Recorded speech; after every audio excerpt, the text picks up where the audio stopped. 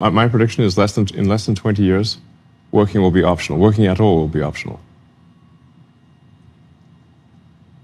Like a hobby, pretty much.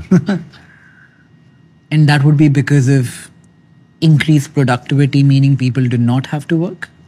They don't have to. I mean, look, obviously people can play this back in 20 years and say, look, Elon made this ridiculous prediction and it's not true. But I think it will turn out to be true that in less than 20 years, that maybe even as little as, 10 or 15 years, the advancements in AI and robotics will bring us to the point where working is optional.